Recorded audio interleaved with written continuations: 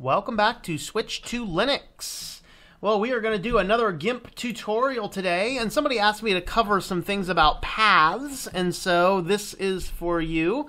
This is not a completely, thoroughly, and totally comprehensive review here on paths, but mostly more of an introduction. Will get you moving on things and understanding them. So first you need to understand that a path is essentially like a vector type system, and realize that GIMP is primarily a raster image editing software. And that's important to keep in mind, because if you're going to be dealing exclusively with paths and you're going to be just doing tons and tons and tons of path things, go use Inkscape, because Inkscape is a vector editing software. It has a whole lot more you can do. However, be it GIMP or be it Photoshop and probably Krita, but I haven't examined paths in Krita, you have the ability to manage your paths, and they do make fabulous additions to a lot of your graphic design projects. If I think back to this book cover I just did, I don't believe I used any of them. There's not a lot of reasons I use a ton of paths, but we're going to go ahead and talk about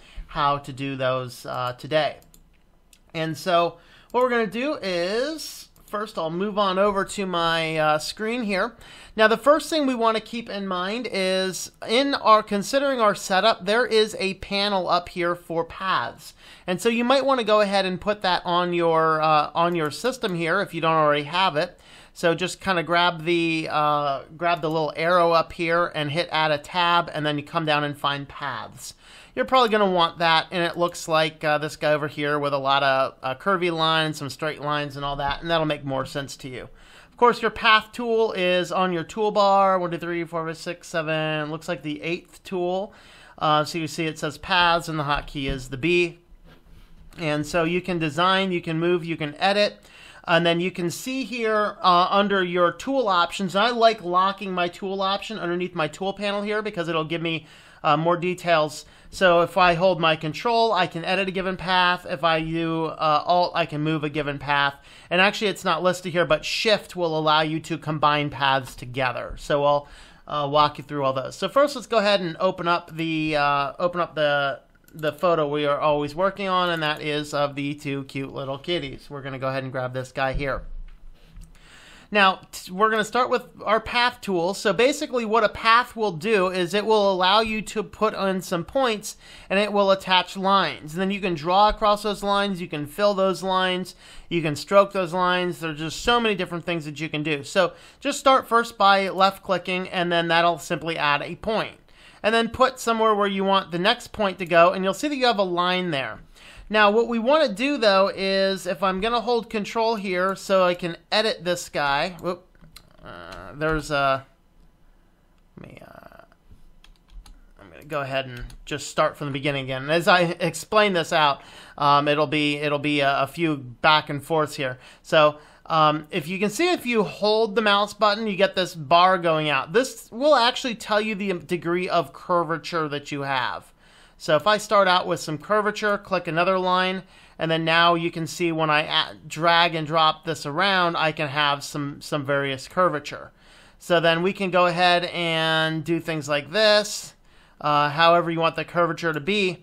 Now, if you grab an individual, if you grab one of these individual paths here, path points, then what you can do is you can grab these guys and drag them independently of each other. So you can see the default is it's going to push each of these guys out the equal amount, but you can come back in behind yourself and attach them exactly the way you want. You can push them out at different angles. You'll see what that does is that causes your line to do some different curvatures there.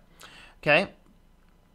And so I can go ahead and do this, but if I hold, like I said, if I go ahead and hold one of these on, and is it shift? Nope, it is control, allows me to join a given point. So if I highlight another point and I hold control, I can join these points together. Now, if you want to get rid of a point, highlight it and push not the delete key, the backspace key. That will delete one of the paths along the line. Of course, let me see. I should be able to add one if I come in and let's see. Maybe I can't add paths in. trying to see if I can get a path add another path that's not in here. I'm pretty sure I can. I just got to remember how to do that. Okay, that's going to be something I have to research another time to see how I can add another path into a... That's what happens if you push delete.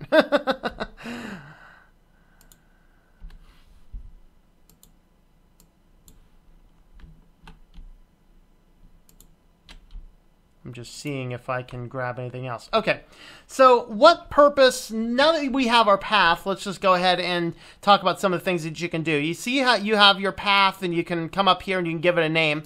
Now, you can hide it or show it. Of course, it's going to be shown because we're on our path tools. But if I come over here and I come off my path tools and I click on my hide button, then you will see that the path will not be there. I can click the view so you can see the path. Of course, if I come down here and click on the path tool again, it will not highlight itself unless I click on the path. So now I can make edits, I can make adjustments, I can move individual points around. Now, what purpose do paths have? Well, you can do a lot better selection things with paths than you can with using your selection tool. So I'm going to go ahead and just hide this one. And we're going to go ahead and start a new path. Let me see here. Just kind of jump off of that. Let's just go ahead and create a new one. And what we'll do is, it might take some time, but let's go ahead and highlight the kitty.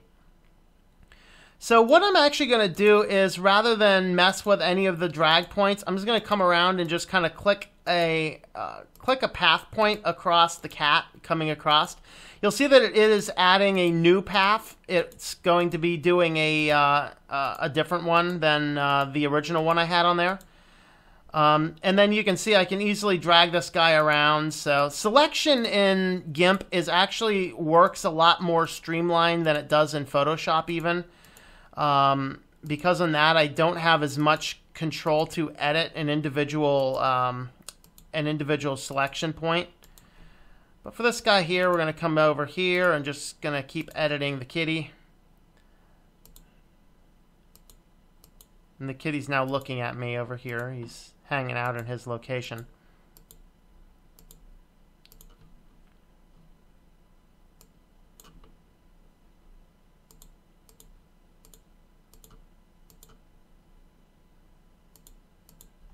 Okay, and then now I'm going to hold my control and combine this together, so this is now one path. Now what we might want to do is just grab each individual lines, add just a little bit of curvature to it, just so that I can grab... holding your control button down will allow you to grab the very specifically the bars, so that you're not accidentally moving the... I want to accidentally move the cat around a little bit, but you can see that what I'm going to do is I'm going to do this. Maybe this one I might want to put down closer to this, move this guy down a little.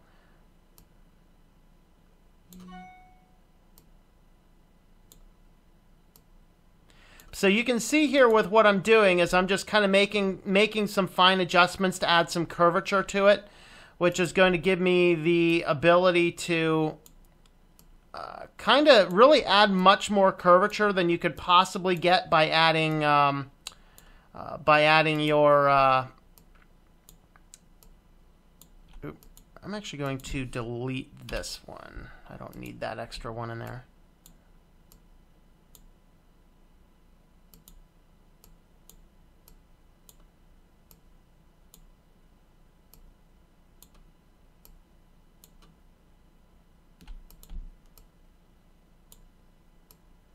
Okay, so you can see kind of what I'm doing. I'm not going to go ahead and smooth out the whole thing.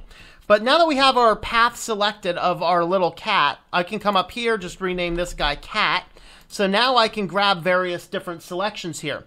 Now what you can do with these is you can actually convert a path to a selection. So now I have that selected. So if I can come over to any other tool, I can see that the cat is now completely selected. So I can cut it out or paste it out, whatever else I might want to do.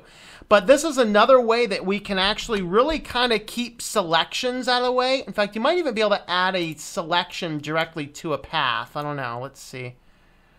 I did not look into that. I'm sure it's possible. But regardless, I can highlight what my various paths are.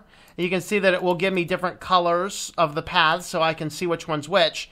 And I can come down here, I can add it to a selection. I can duplicate the path to something else. I can, let's see, selection to, okay, there we go. So if I happen to have, there we go, let me deselect everything.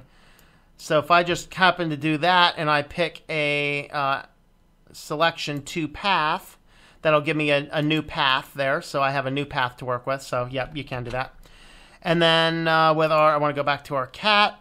I can also do a paint along the path. So let's go ahead and look at the paint along the path section. So what this is going to allow you to do is you can add a solid color. So if you want to put a stroke around the cat, then you can come down here with your path tool there, and you can see that you can actually just kind of put a big stroke around it. Oop, let me undo that. Let's see. So really the best way to do this is you can come in here with your paintbrush, and then what you do need to do is make sure that you have your brush settings kind of set up right, which you should be able to do as you're working on this. Let me just get something kind of crazy going here. Let's go ahead and do this. Okay, so there you go. That's what happens if I just went ahead and changed it to one of my other brush styles. Let me hide that so you can't see that anymore. So you can see that that's kind of what that does around the cat. So this allows you to move things into selections quicker. It allows you to add strokes. You can even do some content fills in there. So stuff like that. So that is really one of the powerful things with the paths, is it will allow you to kind of save your selections. And if there's things that you want to maintain some selection of, you might save the paths as selections so that you can kind of keep up and go on to those down the road. Let's also look at other things you can do. So we can stroke a line. We can also stroke a pattern. So you recall your patterns are down here in this panel. So if I want to do a pattern, maybe let's grab this one. So you see that it will do a pattern fill there around the cat using the patterns that I have. So here, if you want to do a various line style, you can make your adjustments to the styles here. And of course, if you want to completely fill in the area, there might be a better way to fill in than what I'm thinking. But what I would generally do is just start by grabbing the. You can either just grab that and then go into your make your selection. And then usually what I need to do for the best fill is I just get a really nice big paintbrush there, and that's just the best way to fill things as far as I can find. Now, the other things that you can do with paths, I'm going to deselect everything there. You can also add text to paths.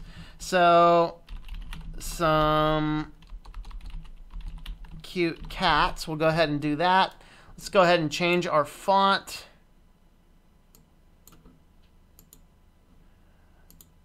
I'm just going to find some other type of font that's not...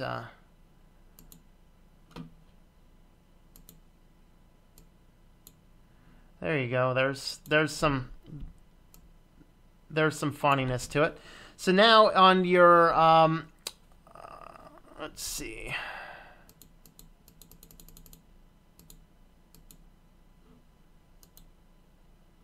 Just got to remember where my text selection was. There we are. So here you can do path from text or text along the path. So text along the path, what this is going to do is it's going to align text to a different type of path. So this is what you do to get text to kind of angle around corners, and I did not experiment with putting that together. So let me see if I can figure that out real quick here. Let me just go ahead into my paths, and so what we'll do here, grab my pathing tool. Oh, never mind, it already did it. You can see what it does there. It goes to whatever your current selected path is. Let's go ahead and take this one off. I'm going to delete that path. Okay, we're going to try this again. Text along path. There it goes.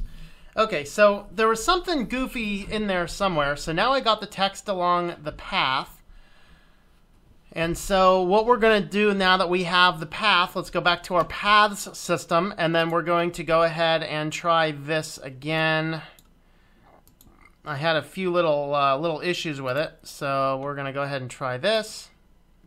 Okay, so what you see is it only added what was up there on that main little guy there, so we want to get rid of that. So we're going to, though, select where our challenge is right now is we only have this layer selected. We're going to go back down to this guy here so we can select everything.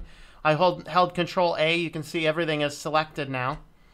And then with everything being selected, we're going to go back to our paths, come down here. We're going to do pattern, stroke, and now we'll hide that. You can see it doesn't really quite look all that good, but what we basically did is we added a leopard skin print to that. So let's actually get rid of that because that really doesn't work well. But let's try something else here. Let's look at, let's go ahead and stroke it with a solid color. Let's do a very small line width. Ooh, here's a dash pattern we can do.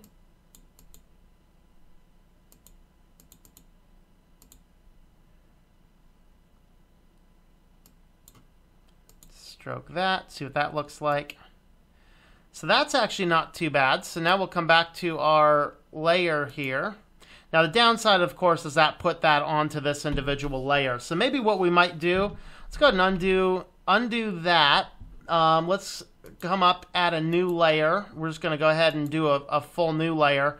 So then now with our path, select everything again. Good. So we'll come back to our paths, and let's go ahead and just add that same line style back to it. So stroke that, get rid of this. So now we should have our text on its own layer. So we'll go grab our move, and then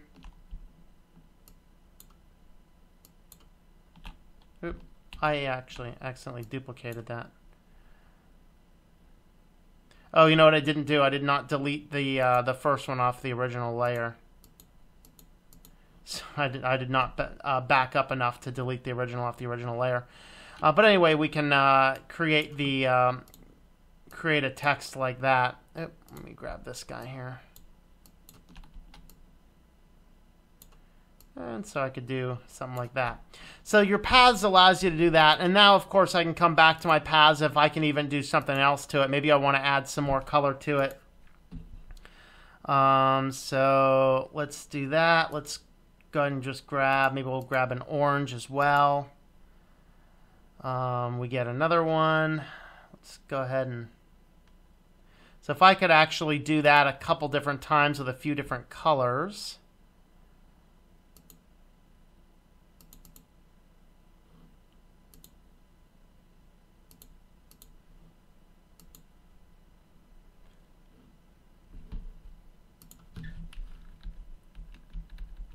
that allow me to kind of create a variety of different systems here. So come back to my layers, see what I got where. Okay, so all those are done on that layer there. All right, so that is just your brief summary on paths. So you can highlight multiple things, save stuff into selections. You can also scale your paths. You can move my paths back over closer to my front there. See, if you right click, you can create new paths, raise it, lower it, you can duplicate it, you can make selections, you can add to the paths, subtract from the paths.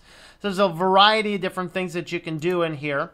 But the paths will enable you to have a variety of different data points that you can go back and forth. You can add colorations, you can add strokes, you can add just a variety of different things to it. Then, of course, you can move them around. Make sure you're working on layers. If you, in this case, I had accidentally put the first path on that one layer, which, that's a whoops. But, you do that every now and again. That's why you have the undo buttons. You can kind of back up several steps back, in fact. Let me see. So that's still there. There you go. let me go ahead and redo that one. So you can see there that now we got this path here. So let's just go back up to our text. Let's just kind of duplicate that again. Text along path. There we go. That'll create a new path there. Let's go back to our main layer. We're going to hide this. Create a new layer.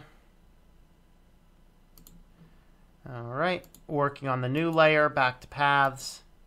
And then this is where we can do a variety of different things. Let's see if there's a type of texture that might not look too bad. Let's go with this. See what that looks like.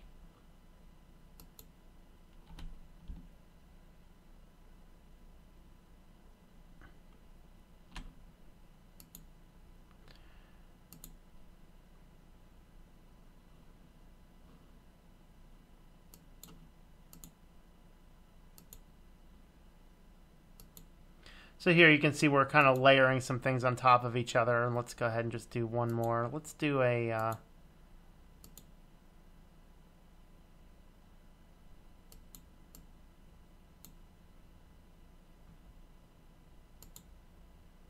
something like that. There you go. And now since that's on its own separate layer, I'm going to grab my move tool, hold shift, and highlight that. Let's go ahead and hide that path. So that's how you can add some rounded text. You can highlight your cat still, so I could actually come back down here. I can select the cat.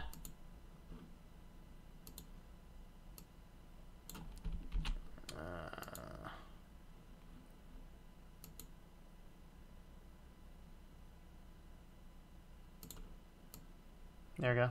Add some sparkles. Now he's a sparkly vampire kitty. So that's what your paths enable you to do. Just a variety of different selection customizations. You can do fine adjustments, rounded curves, text to paths, selections into paths, and that will actually, and a selection into a path will enable you to edit that selection when kind of fine tune it. Let's just go down to our final image. Let's go ahead and let's see. Zealous crop's gonna do. Nope, that just did what did something goofy. All right, so that is that. Come on back for more tutorials here with GIMP. Let me know in the comments if there's anything else that you would like to see, and I will cover that. If you want to see if you're the person asked for path information and there's more you were specifically looking for, let me know. But that's a pretty good primer as to what you can do with the paths. A little bit of oopsies in there, but yeah, that's okay. That happens with image editing. If you do like what we're doing here, you can check out the page at switchtolinux.com/support. You can learn how to support the channel. As of right now, we have Patreon, PayPal, and Amazon you can help support us with. So thanks for watching, and I hope that you enjoy switching to Linux.